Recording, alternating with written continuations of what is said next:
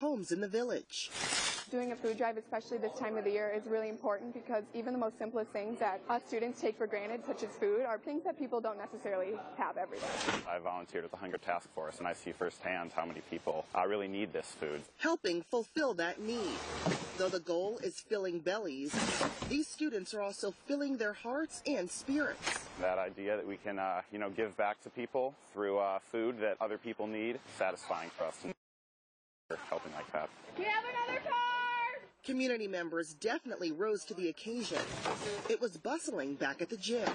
Guys, we got a note. Thank you for doing this. Keep up the great work. We're going to sort it, count it, and we're going to take inventory of all the food that we have, and then we're going to take it to Riverwest. They're going to weigh it to get more of an exact count. Well, the giving back does not end here. This upcoming winter, these students will actually go to the food pantry and volunteer and serve, which enables them to interact with the people they're helping firsthand.